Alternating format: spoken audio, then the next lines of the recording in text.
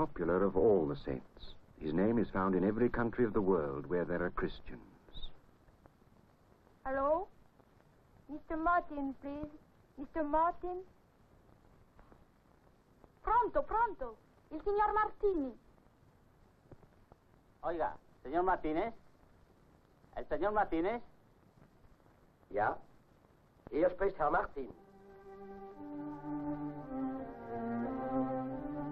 Hundreds of churches, large and small, have taken the name of St. Martin. His memory is everywhere, in monuments, proverbs, the names of villages, stones, and fountains.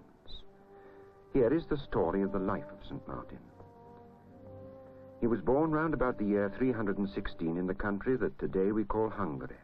Rome was then all-powerful. Martin's father, who was an officer in the Roman army, was a pagan. The name that he gave his child came from Mars, the god of war.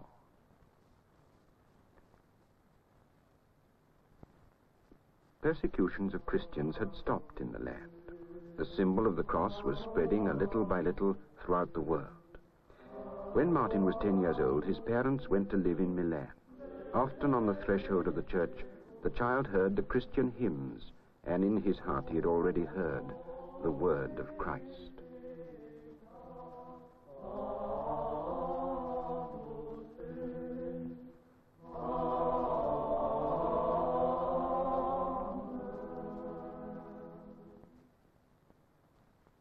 Being the son of a veteran soldier, Martin in due course was enrolled in the Roman forces and served in the garrison in Gaul.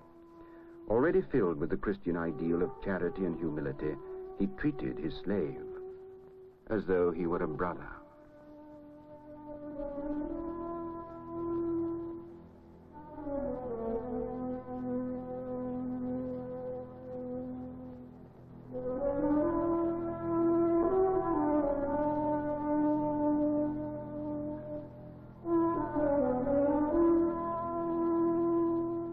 One day, in the depth of winter, at the gateway of the town of Amiens in the north of France, Martin saw coming towards him an old man half naked. Martin had no money. He'd already given away everything. Suddenly he thought that the great cloak which enveloped him was sufficient for two, and so he divided it and shared it with the poor man.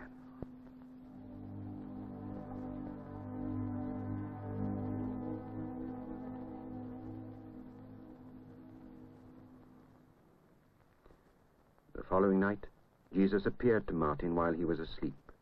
He was clothed in the part of the cloak which had been given to the poor man, and he said, "It was Martin, still a catechumen, who covered me with this cloak."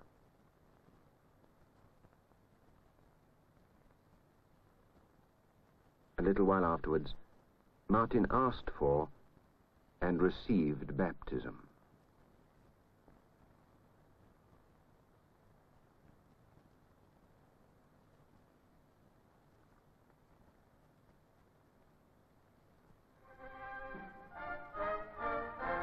The Roman troops who guarded the Rhine were preparing for a war against the barbarians of the north.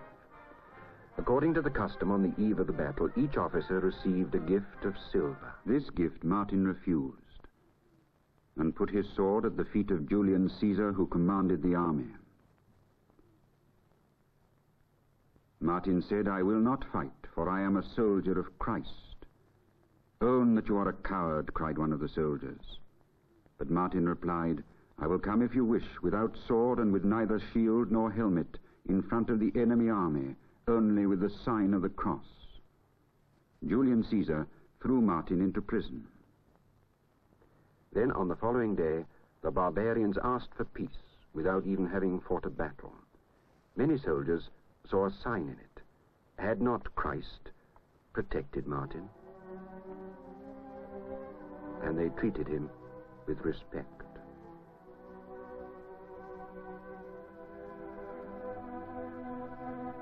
As soon as he could, Martin left the army. He became as poor as the beggars he had many times helped. Alongside Hilary, the saintly bishop of Poitiers, he accepted the humble task of exorcist. However, he felt he must return to his parents in order to convert them. His father rejected the crucified God and this religion which the Romans said was that of the slaves. But Martin's mother was touched by the new word he brought.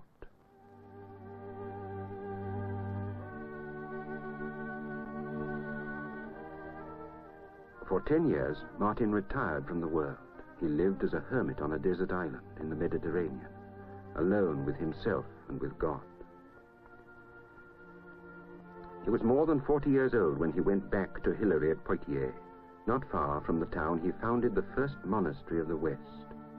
This was to be the signal for the great monastic awakening. Men whom he called his brothers came to share their life with him. Together they preached and healed the sick. Those who saw and heard Martin were able to say that in his mouth there was nothing but love, peace, and mercy. To the savage men who came to hear him, he brought the word of Jesus. Love one another.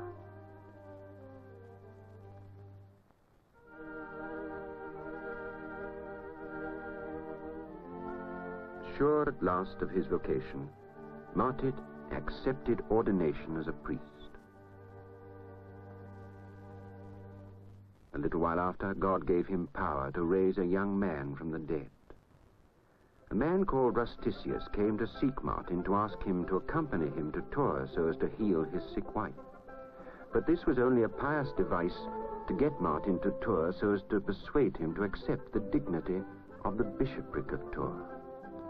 This he had refused once, just as he had already refused the bishopric of Poitiers on the death of Hillary.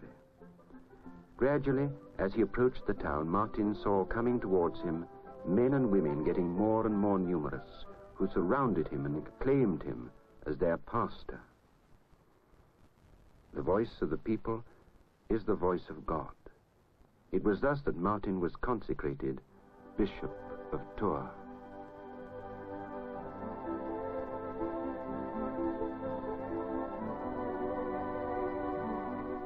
However, the new bishop did not feel at home in a beautiful dwelling and in the life of the world. He made his palace in grottos hollowed out of the cliffs of the valley of the Loire. It was there that he received his priest and his flock. He lived in the greatest simplicity, saying, "It is the church which feeds and clothes us. We must not accumulate more than is necessary for our personal needs." He founded there a new abbey which he called Marmoutier. Many young monks came there to study the scriptures, to learn, to meditate, and to make copies of the lives of the saints. Martin pursued everywhere error and heresy. In the pagan temples he broke the idols, indifferent to threats, responding to force, with prayer only.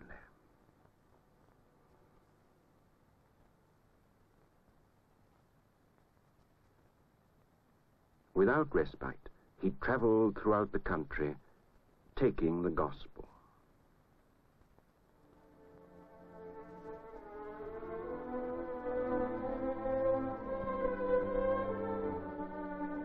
An old legend says that, mounted on a donkey, he flew from belfry to belfry.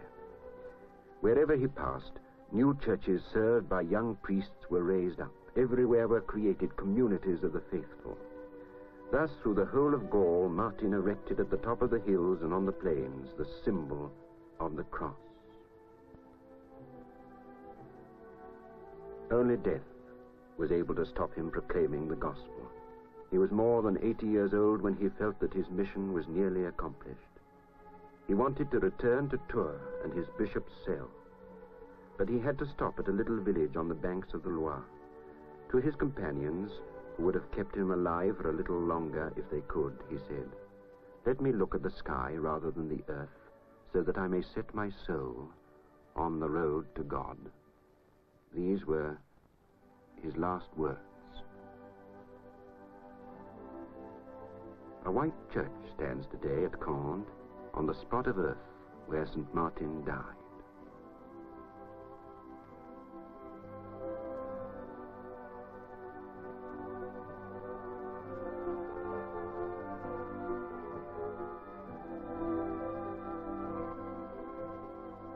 His companions took his body to Tours down the waters of the Loire. The legend assures us that although it was the 11th of November, yet all along the way on the banks of the river, trees and bushes blossomed.